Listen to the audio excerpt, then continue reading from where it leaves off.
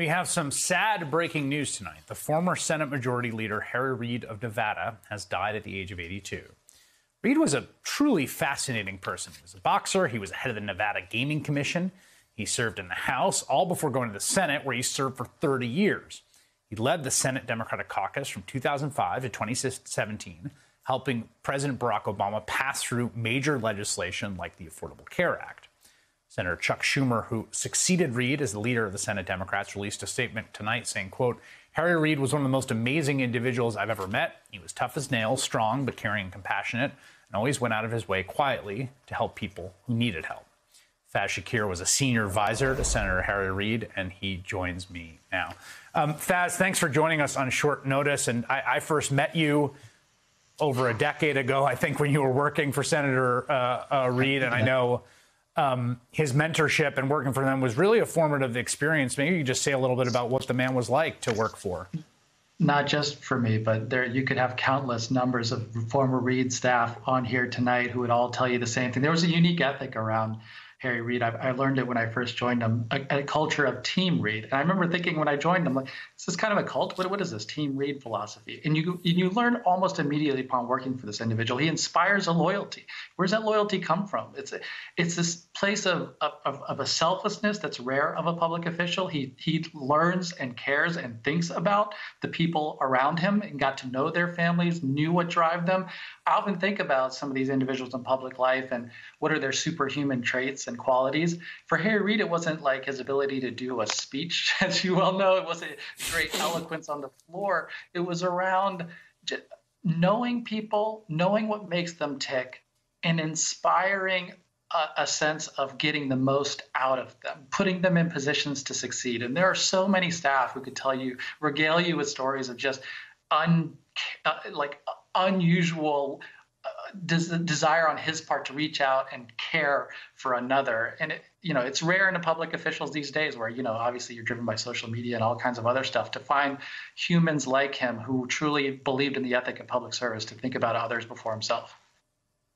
He had a fascinating career, and there were a few different evolutions he underwent that I think are key to understanding our political moment. And I think partly because I look at you and Adam Jentelson and other Reid staffers who've gone on to staff, other people, and Bernie Sanders among them. Reid was he was sort of an immigration hawk when he started. He was opposed to abortion. He was a devout Mormon. He was I think from a kind of centrist mold, he was also kind of institutionalist.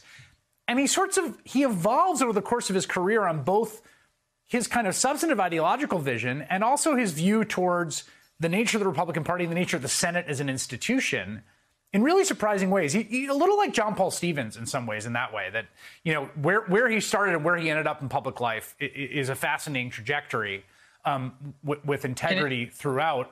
I wonder if you could talk a little bit about that. Yeah, in many ways, on some of those issues that you raise, he evolved with the Democratic Party, and the majority very mindful and not kind of stubborn about where he might have started from, but say, hey, this is where, in some sense, allow yourself to evolve with the circumstances. And nothing probably exemplifies that more, Chris, and you and I remember it, when he changed the Senate rules, right? He fought to say, hey, listen, these Senate rules don't work anymore. I'm a Senate traditionalist. I believe in this institution. However, you have President Obama's nominees being stalemated one after another. I'm going to change the rules. I'm going to go ahead and do it. And I think that instance exemplified one element of Harry Reid that I'll carry forth through, forever, which is this desire to just embrace the fight when the fight needed to be had. And I think there's too often kind of this desire for bipartisanship, a comity. Of course, we want all those things. We want, a decent relationship with each other in politics. But the purpose of politics, as Harry Reid understood very well, is to get stuff done. And so I think part of it is this hard scrabble life. You remember he went through grew up in poverty, was a boxing commissioner, almost was killed in a car bomb, right, planted by the mob. And it just, the mob tried to assassinate him, literally tried to assassinate him because he was going after them as the gaming commissioner, and they put a car bomb underneath a car that was discovered before he got in it, right? Yes. And he lost an eye late in life. You remember, from a freak accident, Yep. cost him eyesight in one eye. He was diagnosed with cancer late in life, pancreatic cancer, and and the grit of the man was that we just charge through and fight. Nothing, no obstacles, no barriers are going to stop us. We're going to continue to care and fight for the things that we know need to get done.